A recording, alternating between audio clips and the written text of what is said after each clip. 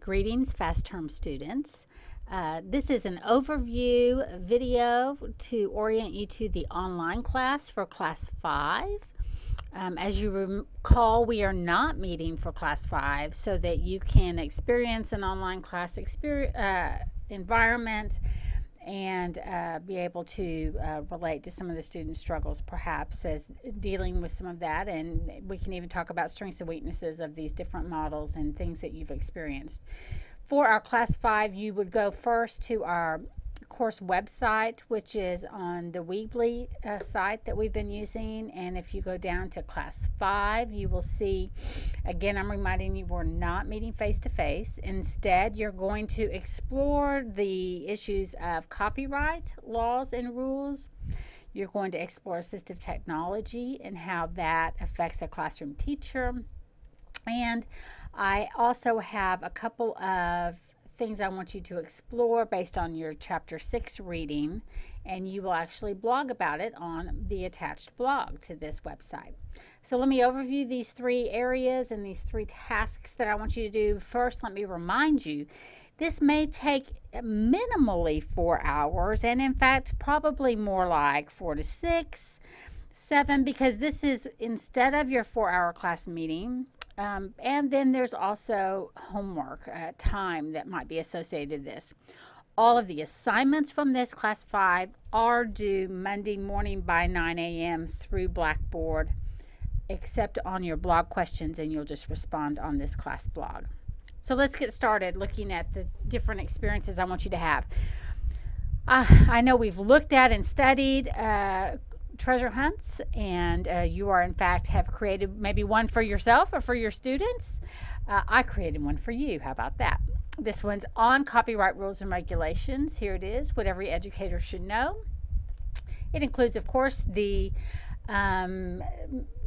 introduction and also questions that you should be able to answer at the end of this particular treasure hunt. And in fact, what I want for you to do is make notes of the answers to these questions, but not give me a sheet that says, here's the answer to question 1, question 2, question 3, question 4. Instead, what you're going to do is create, down here in the big question, a PowerPoint presentation that convinces teachers to be more careful about copyright and teaches them rules and regulations. And to be honest, I think it might even be something that you might use for your students to teach them some of the rules and regulations if in fact they're going to venture onto the internet to do some various multimedia kinds of things with using other people's images and other people's words, etc. So how to cite and what you should do. So what you do is you answer these questions, and then you create this PowerPoint that's not slide 1, here's the answer to question 1, but instead it's a nice way to kind of frame the idea of copyright. Includes all the content from the questions, these 10 questions, but in kind of a creative way with some visuals, etc. There are websites here that can help you gain answers to some of these questions, but feel free to not limit yourself to these websites. You can, of course, go find other websites that may help you as well. This PowerPoint is the final product of this, and it will be uploaded into Blackboard and submitted to me electronically. Okay, so that is your first activity. Of course, you don't have to do it first, but that is your first activity. Then, if we go back to our website, the second activity involves an IRIS module. These IRIS modules were actually put together with the use of help from the Department of Ed and Vanderbilt University in a grant kind of situation. So this is a module on assistive technology. And while it may be true that you're in a private school and you don't have to accept students with special needs, it might be that some of this assistive technology is just the thing that helps you all accommodate a student that maybe you wouldn't otherwise have thought you could accommodate. So irrespective of that, I want you to know a little bit about assistive technology, and this module does a good job overviewing it. The way you do this module is you start off with the challenge. And so here I am at the challenge page. Right up here is the challenge, and you'll see there's a video attached. This particular video does require QuickTime plugin. It will give you what you need to do that. But you can see they will walk you through this little video. There's a transcript here. If you have audio issues or video issues, you can always view the transcript. And so at the very end of the video, they do present you with some thought questions. They're kind of an anticipatory set. So these are things we hope that you will pay attention to and look for. What does she know about assistive technology and how is it used? What's the school's responsibilities related to assistive technology? And even what do classroom teachers do to help students succeed with assistive technology? So these are just kind of things to be thinking about as you are exploring. Then, of course, there are all of these different resources, objectives, and resource pages. So there are 9 different pages, 8 for sure, that you need to go through. And as you go through the pages, there's some reading. There may be another occasional video. This one I need to click my run time to get that to go on and run. So if you see that, notice it very quickly will just run, and then you can start that video. I'm not going to play it, but you'll go through all of these different pages, of which there are 9, I said, and kind of make notes as you need to go. Lots of good resources and things to think about. At the very end of this, so I'm working my way around the module pieces, there is an assessment. These are 7 questions. If I were you, I would just copy these questions, paste them in Word, and then answer them the best that you can. These questions, as you answer them, you don't really have to cite where you got the information, because I'll know it's come from this particular piece.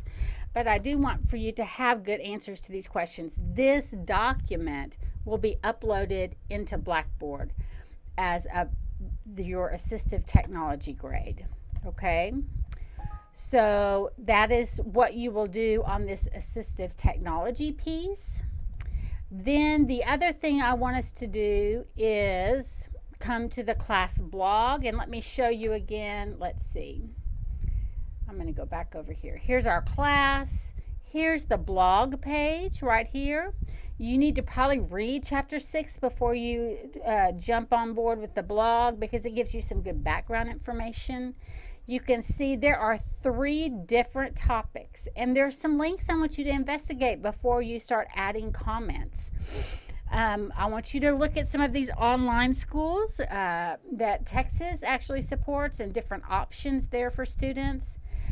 There's some web quests I'd love for you to explore. You know, these web quests are a difficult thing to create, but they're fabulous learning tools. And so if you can find some things that you won't have to create yourself and use, that would be great. I've linked the WebQuest matrix. You can, if you click on it, you'll see you can kind of look for, let's say I'm looking for something in math for middle grades. I can search, and then they will show me web quests that match that criteria that would help with that. Look at how many there are. Then you can spend some time reading some of the descriptions and seeing if there's anything there that might be of benefit to you. They are given a reading grade level. That may be something that's important to look at. But anyway, you can choose a few, explore a few, see how they're created. They're really great group of 4 kinds of activities that you ask students to do. And so they all have this general format of a task and a process. And in the process, there's different things that everyone does. And then there's a way that you would evaluate. So there's lots of great resources here that I think would be very beneficial to you as a teacher. So I want you to explore some of that and write about what you find to be helpful. The last one is an iTunes U experience that I want for you to have. You'll be blown away by what all is already there, things that you may want to use. Watch a podcast, look at some of the video pieces there. Some good quality teaching and learning pieces are being added all the time.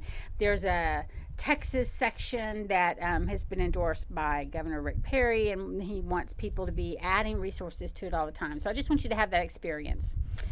So there are the three things. You'll do the treasure hunt, you'll do the iris module, and you will finally come and respond to these 3 blog posts.